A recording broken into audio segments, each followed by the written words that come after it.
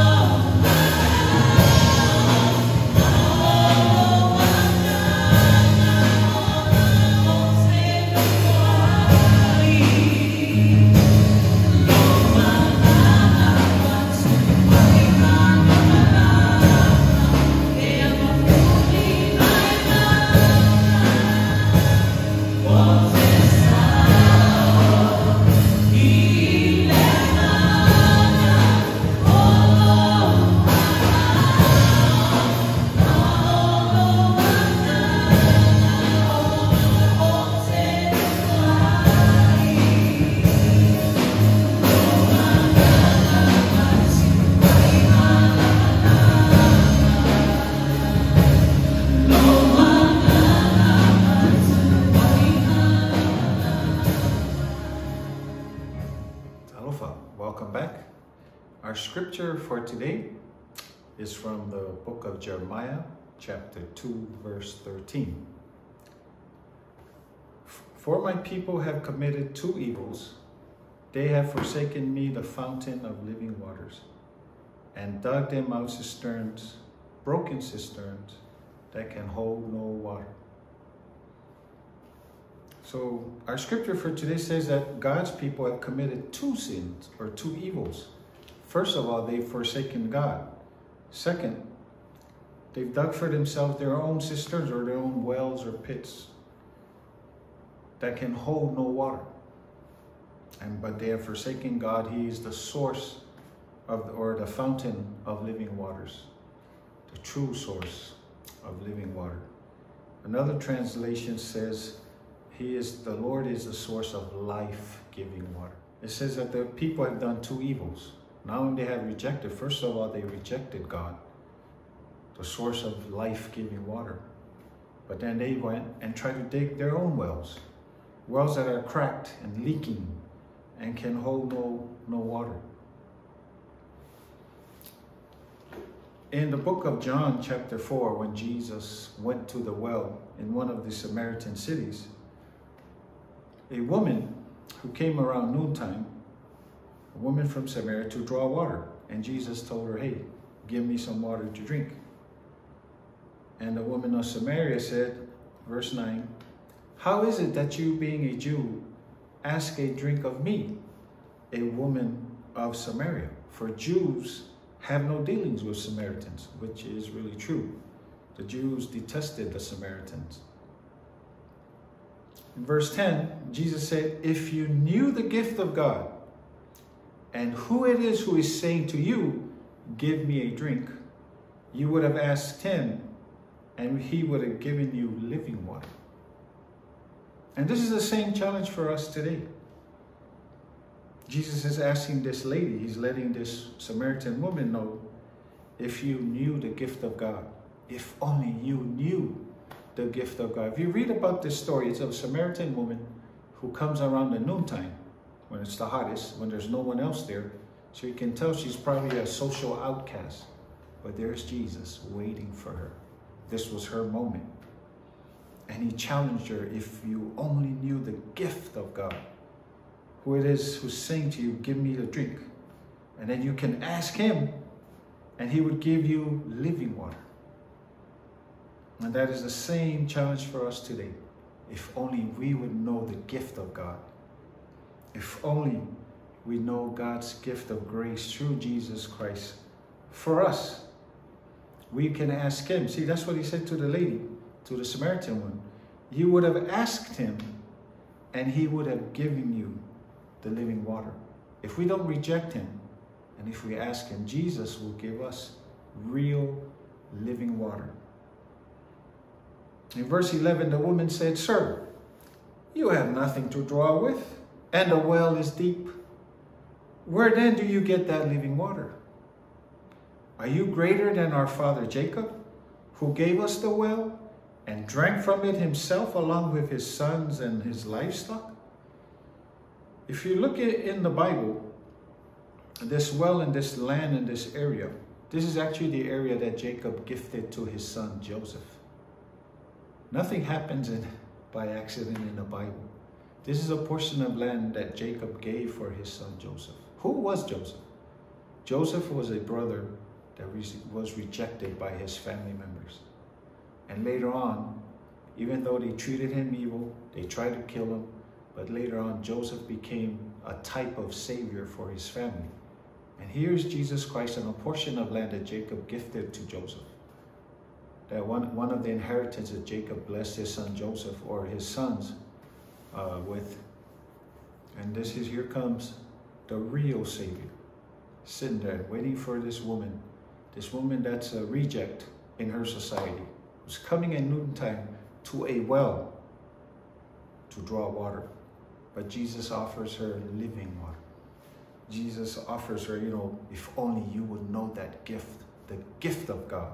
You would ask this person that's talking to you, and he would give you this living water. And this woman was challenging Jesus, are you greater than our father Jacob? Yes, he is.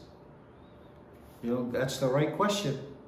She's asking this guy, are you greater than our father Jacob, who gave us this well and drank from it himself, along with his sons and his livestock?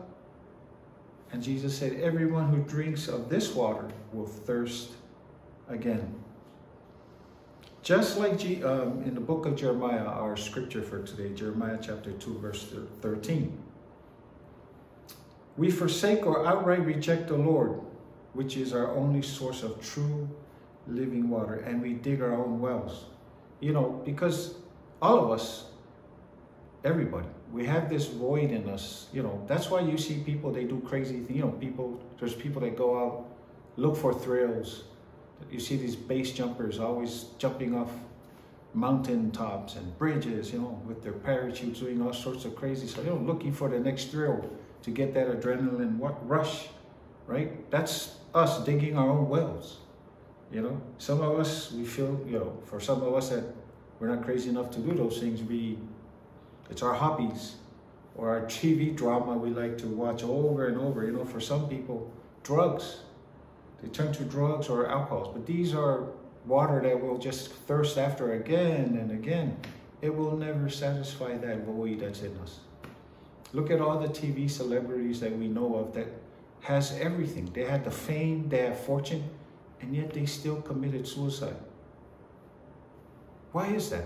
And a lot of us, we don't have that much money, but we're striving for fame and fortune, to be known, to get our name up there, you know, to get rich. But a lot of people already achieve that, and they still commit suicide. You know, I remember the famous, one of our famous actors. I used to love watching his shows. You know, he committed suicide, but he was making other people happy. You'd never think that he was going through, you know, depression and all that. He was wrestling with all that. That's because we dig our own wells that cannot hold water, that cannot hold real living water. And Jesus said, the water that I give you, you will never thirst again. Jesus said in verse 14, whoever drinks of the water that I shall give him will never thirst.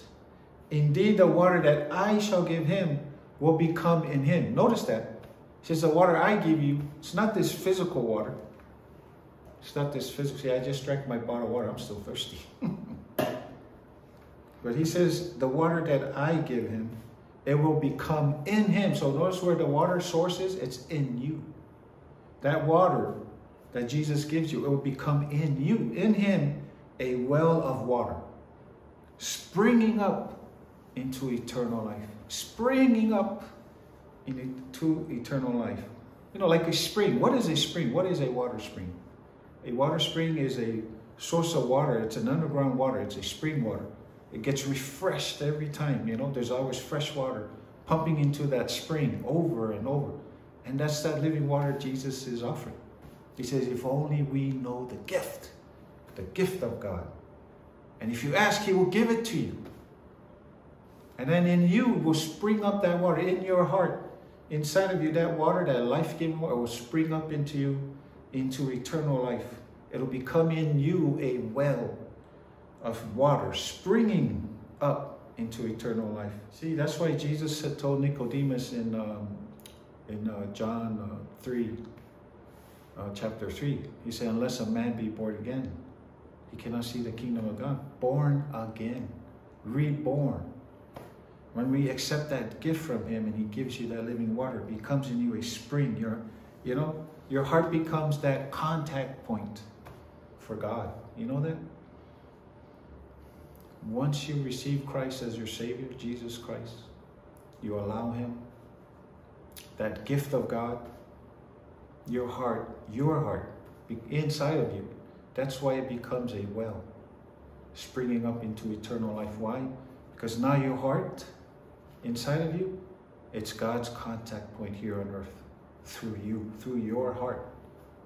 That's why every day you wake up, it's like you're refreshed in the Lord. Every day you wake up, it's another, you know, it's like a spring of water, just springing up life into you. You know, fulfillment, satisfaction. As long as you have him in your heart, every day is a new day, a new adventure for you in the Lord.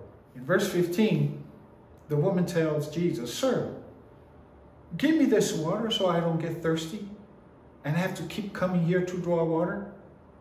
And then Jesus says, go, call your husband and come back. And she says, I have no husband.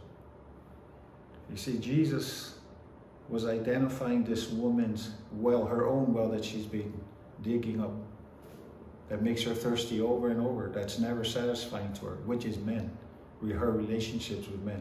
He says, that's true, you don't have a husband. You've been married 5 times. And the man you're with now, he is not your husband. The woman got a little bit defensive. And she was like, I can see you're a prophet. Our ancestors worshipped on this mountain. But you Jews claim that the place where we must worship is in Jerusalem.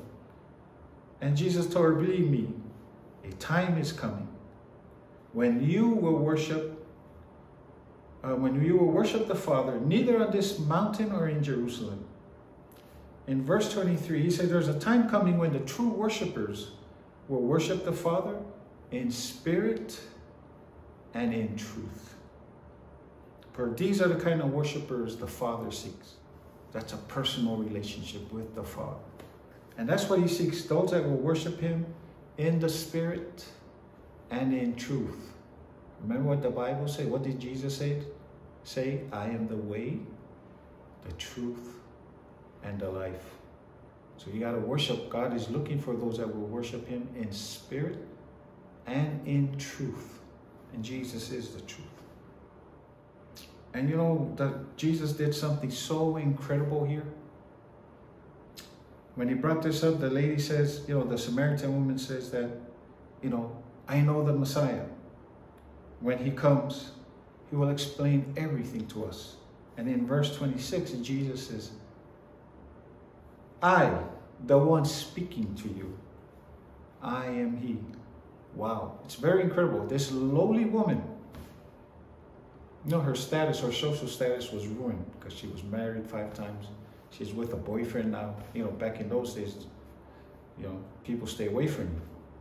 And yet here is Jesus Christ. This is very incredible. I mean, he kept all the wise people of his days, the scholars, the Bible scholars, the Sadducees, the Pharisees, even his own disciples, kept them guessing, like, are you really? But here's this woman, this lowly woman that everybody probably despised. And there he is, revealing to her, I am the Messiah. You know, Jesus is revealing to you, I am your Messiah. I am your Savior.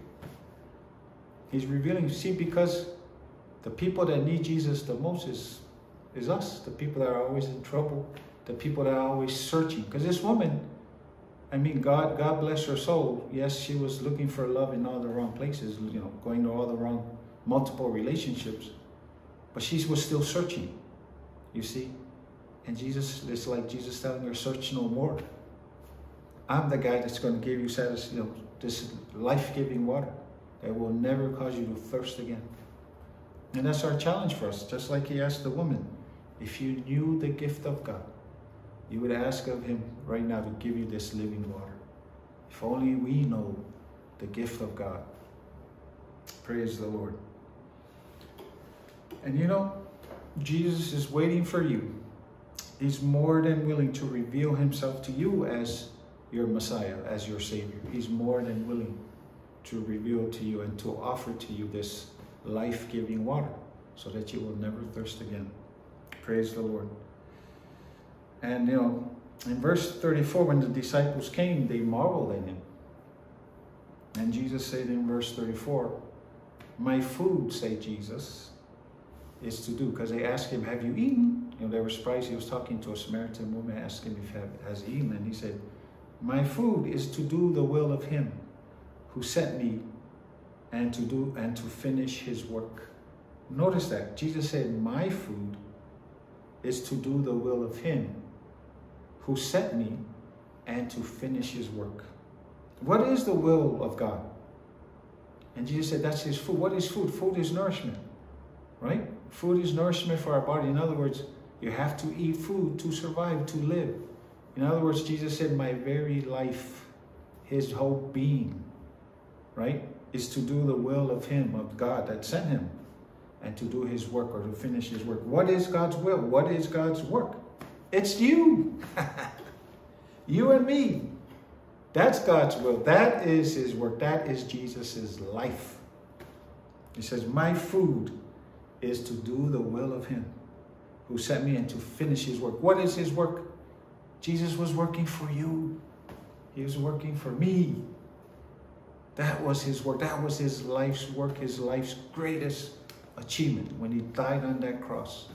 Took your place and my place and died for you and me. You know what the Bible said? It wasn't with things that